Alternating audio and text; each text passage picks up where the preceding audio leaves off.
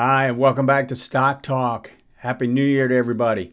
This is Joe Rabil with Rabil Stock Research. So today I'm going to start out with a lesson, as I always do, and it's a little bit different because I'm answering a question with respect to where to enter these big cap stocks that everyone's talking about. Is this the time to buy Tesla? Is this the time to buy Amazon, Apple, Microsoft, all these big names? And I want to show you sort of a framework that I would use as opposed to saying this is a buy and this is not a buy. I will get into that as we get into the individual stocks. I'm going to start out with those big names just to kind of kick off the year and make sure we're starting on the same page.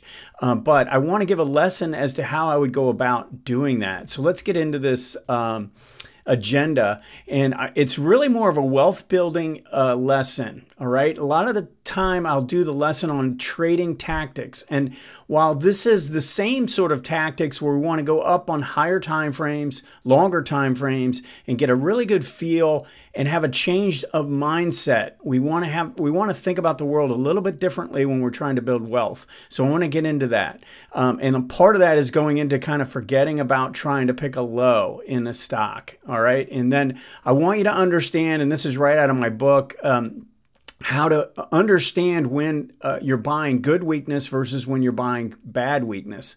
And then finally, what I've used with institutional money managers for the past 32 years is helping them understand how to go about getting trend alignment on the monthly and the weekly. And this is really where I would recommend you guys focusing your efforts if you're going to buy some of these big names. So we're going to get into all that, and then we're going to go through the stock requests that came through. I have a couple of weeks worth of requests, so a lot to talk about in this show. Let's go ahead and get going now. So as we move into the lesson, the first thing I want you to truly understand is that, as I said, I've worked with institutional money managers. I've worked with value managers for the past 25, 30 years. I have worked with momentum guys and growth guys, growth at a value, kind of across the board, every single type of money manager out there.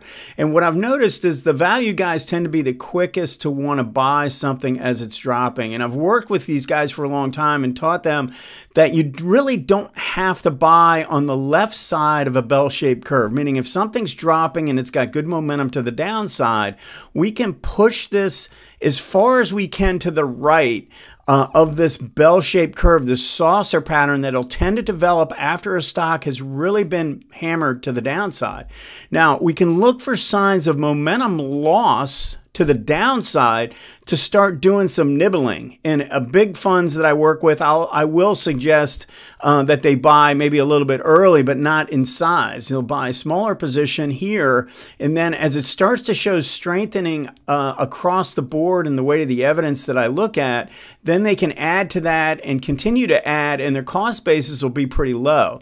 What I really try and guard against is buying when this still has momentum to the downside, and we don't know where this is going to actually hit bottom. We're looking for this to move from weak hands to strong hands. Okay, strong hands being big money that is willing to step in and stop the decline. We don't have that in a lot of these big names yet, and so I'm going to go into those, but I wanted to make sure you understand, as long as we're kind of accelerating to the downside and showing momentum to the downside, you don't need to be in a big hurry.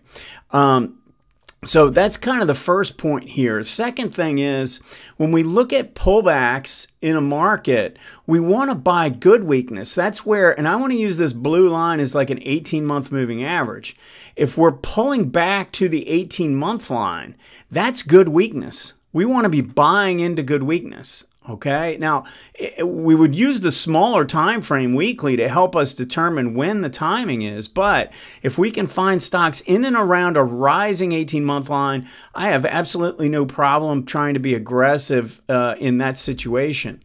But if we've broken the 18-month and it's rolled over, we have to be really careful about being aggressive here. As I've said, I've worked with money managers for 32 years now, and you know, where where I can see my value add is when they're trying to buy something that is broken down and it's trending to the downside and it's showing no sign of improved relative strength.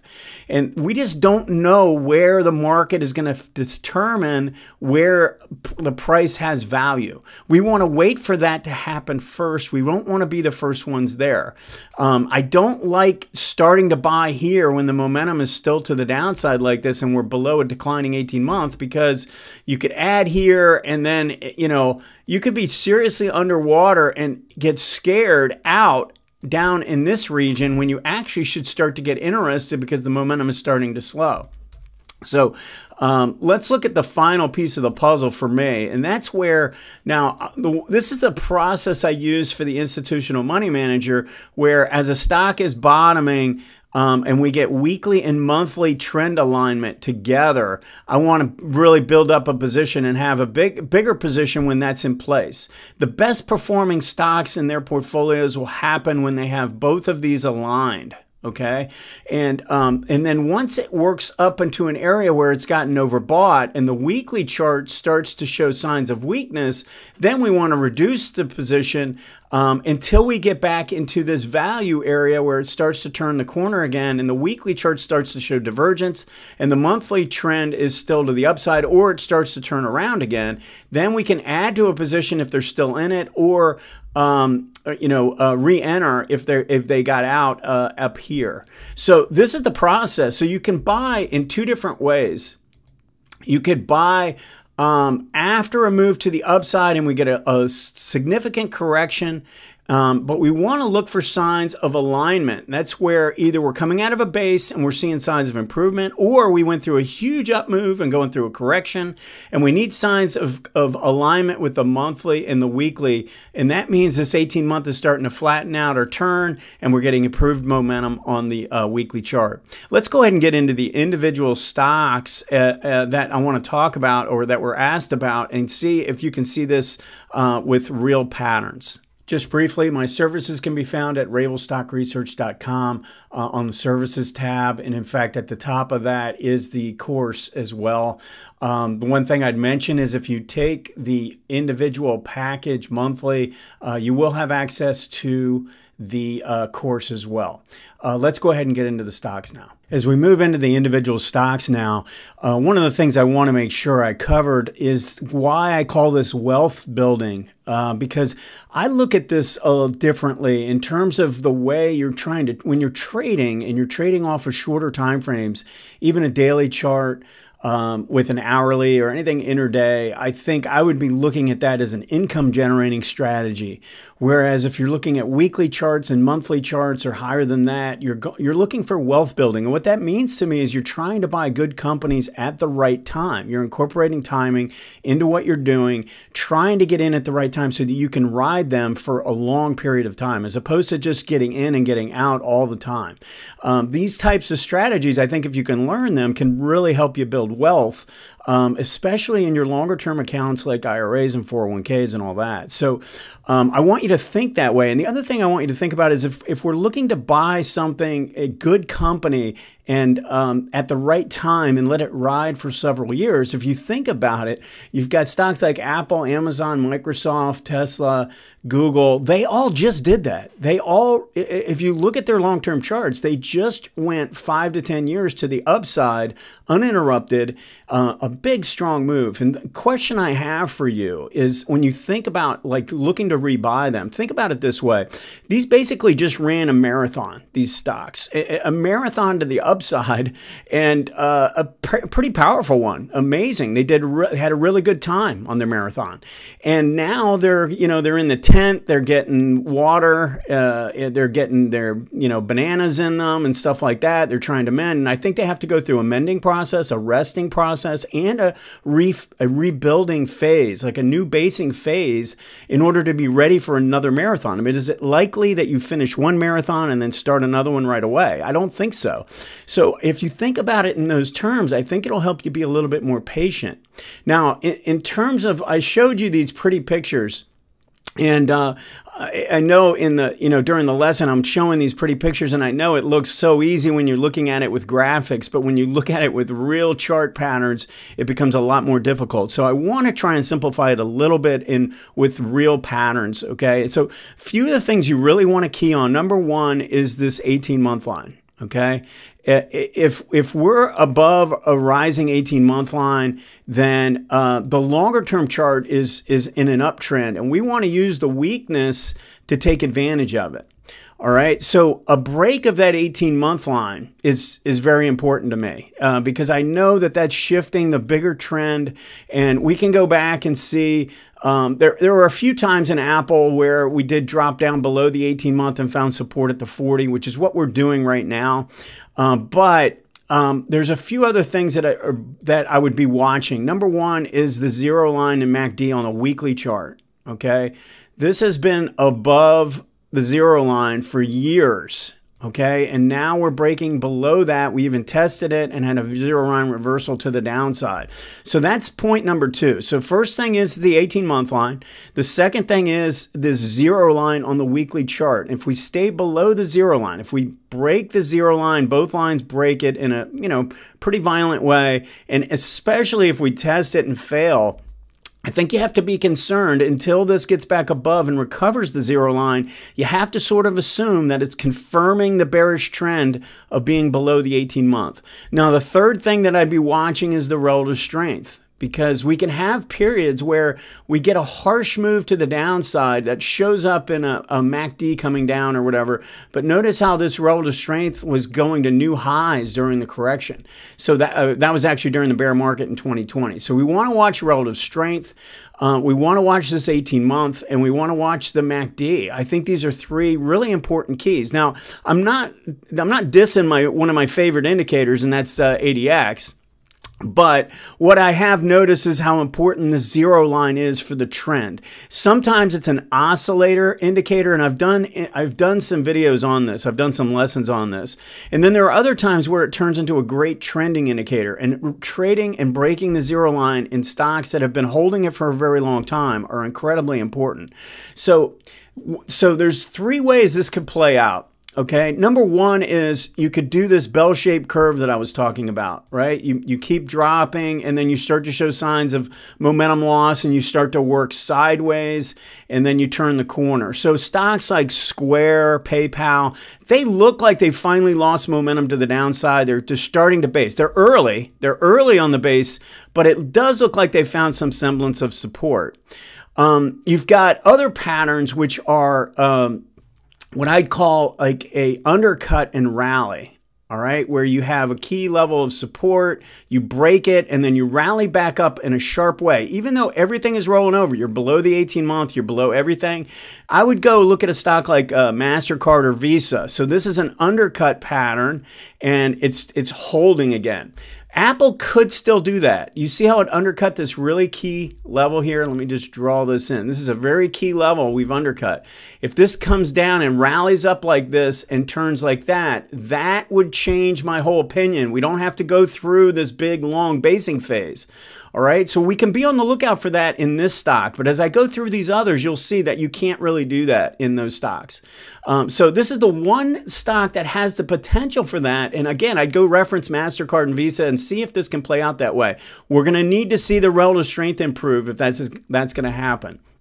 Let's take a look at another one. So Amazon had its chance at that undercut and rally here. You see how this broke and it tried to rally, but it couldn't. It failed and broke below the 18-month line with poor relative strength. MACD, and notice what happened. Look at where we started, right at the beginning of 2022. You see how the MACD crossed the zero line for the first time in a long time? That was right where we broke the 18-month line right here. So if we look at it, we've got this confluence of indicators. MACD on the weekly telling us one thing, the monthly the 18 MA break is telling us another, and the relative strength was already down for a year. So that was a big, huge negative right at the beginning of the year. We knew this stock had real problems. Now we're looking for the opposite of that. We can't do an undercut and rally. The next thing we could do is some form of a spike pattern and then form a ledge. That would be the shortest quickest way to turn this around without doing, again, this long basing phase pattern. So that could be one thing we're on the lookout for, but we're nowhere near that. One thing that I would do is draw a downtrend line on all of these. All right, and as long as we stay below the downtrend line, there's nothing to do. We're still looking for that 1, 2, 3 pattern to develop on the weekly chart. And until that happens, there's really not a whole lot to do, especially if the relative strength is hitting new lows. So no rush on this. We're looking for either a sign of a spike in ledge formation where we form a base in a quicker way with relative strength improvement, and preferably a 1, 2, 3 reversal, or we got to let it base out, again, like the squares and the PayPals are doing. Look at Microsoft. So I can draw in a trend line on Microsoft and say, I've got nothing here. As long as we stay below this trend line and this relative strength trend line stays intact, we don't want to be in a hurry. Now, what I would be on the lookout for are these big round numbers. You see 200, there's pretty good support here. Can we do some kind of a spike here and then form a ledge? Well, that could make it a quicker kind of a turnaround. If I want to use the spike and ledge, look at it, go back and look at an XLF. Look at what happened to that during the bear market in 2020. It made a spike and then it formed a ledge, and when it took out the high of the ledge, it kind of got going again to the upside. So use that as a reference to what I'm talking about, but something to be on the lookout for. But again, that'll still take the shape of a 1, 2, 3 reversal. Until we break the downtrend line, there's really nothing to do here. So be patient. It's very possible this could take a very long time to turn around. Meta got crushed. This is interesting though. You look at where MACD crossed down below right near the beginning of 2022. Look at where this broke the 18-month line. Look at what happened to the relative strength at that point. We had those three things telling us, okay, this is a hands-off situation until we can reverse those components. Now, we can trade these patterns. We could make a move here and hold and do some kind of a reversal pattern and hold the 18-week. And if there's room up to here, we could play up towards the 18-month line. So I'm not saying you can't trade it, but do I really want to buy this unless I get one of those three situations: undercut and rally, a spike in ledge, or a basing pattern to form? I don't want to do it. To me, it's way too early unless any of those things take place. We don't know how long this process is going to take, but notice how this did form a low at the 100, big round number. Tesla still has meaningful momentum to the downside. Look at how strong the weekly ADX is. Look at where we broke the zero line here in April.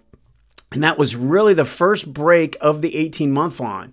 Now we've got the relative strength line rolled over and hitting new lows. So are we due for a rally on this? Yeah. I mean, I've given you strategies on how you could say this comes down to 100 and shows some kind of a reversal. You want to play this back towards the 18-week? Well, you're going to have to play it off the daily chart and look for a trade there. I mean, I'm not saying you can't do that, but the question was asked about long-term investment.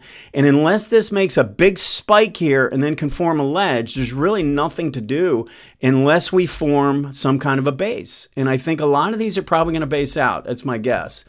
Google, same problem. Trend line in place here, trend line in place here. Until that changes, there's nothing to do. Big support at 75, so we can look for a sign of some kind of a spike in volume. But until that happens, nothing to do. Netflix is a little different. You see how this rallied here? We got a really strong rally. Well, we could have played this pullback on the weekly into the resistance on the monthly. But that doesn't mean we're reversing the trend, okay? This is not formed, this has got like an undercut pattern, but it hasn't tested 250. It would need to come back and test 250 to be that undercut and rally pattern. So let me just show you, I want to give you an example. Go back and look at when this was violent. You see the violent decline this had and it got stretched away? Well, it rallied up, and it not only rallied up, it basically doubled in price and then came all the way back down to a new low. Now, I'm not saying that this has got to go back down to a new low, but I mean, we've only rallied 50% off this bottom. It might go up a little bit more, hit the 18-month, and then it could come right back down and test this support area around 250, or potentially come all the way back down to the lows again.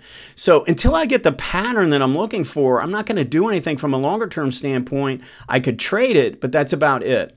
All right, let's go through some other requests. Now, some of those stocks were requests as well, so it worked out pretty well.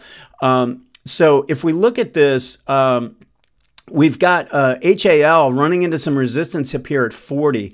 I mean, this is holding in really well when you look at it relative to energy. I mean, a lot of energy stocks are breaking their 18 weeks and working their way back down to the 18 months. So Schlumberger and Halliburton holding up really well right now. I'm sort of impressed by that. But as long as the group is kind of a little iffy, I don't know that I'm all that interested. If this breaks through 40, I guess you have to give this, you know, a really hard look. This is more of what I'm seeing in energy. Let's just look at how violent this bar was right here. See how strong of a bar that was to the downside? And then we tried to rally up and then came back down, and now we're testing these lines. I mean, but could potentially come down here and test the 18-month and re-break this. Now, that wouldn't change the longer-term trend, but it's telling us that it's going to be a longer correction. So kind of important how this reacts right here, right now at $45. If it gets back up through 50 without breaking 45, I think you could consider this because we getting back above this big red bar here. So still long-term pattern looking pretty good. Now, Sanmina has been just a phenomenal stock. It had a little bit of an extended move here to kind of finish the run, and now it's going through a correction.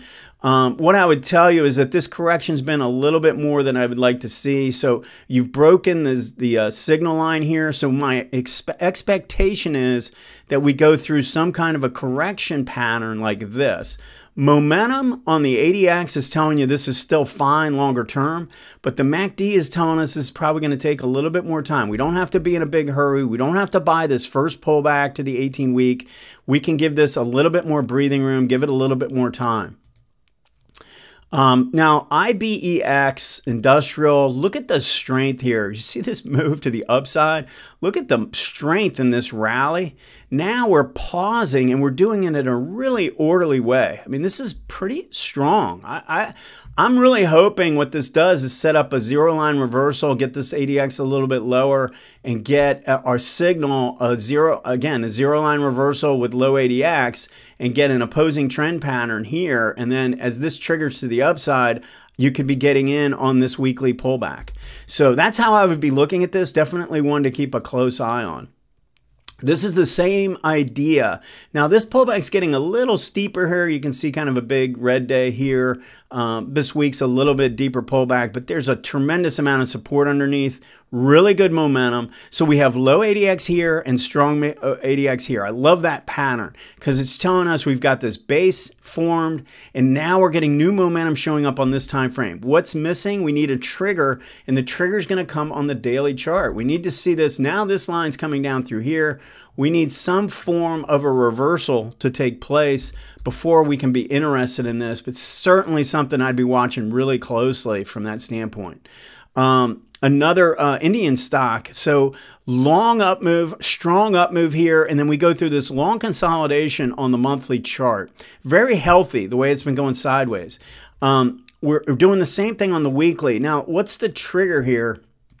It's a little bit more difficult because you can't really draw a trend line. It's taken a long time. I would probably be looking for the first time we make a higher low where the 18 is cupping around. You see how both times we rallied up here, we broke the 18, rallied up here, broke the 18. Let's see if we can get above the 18 and hold it. Then we'd have two time frames, monthly, weekly, working together in alignment, and we have real potential to the upside if that happens. Now, IBM is pretty interesting because this is totally different than most of the other big tech, right? It hasn't done anything. It's been an underperformer during this whole phase, but it has been forming this base.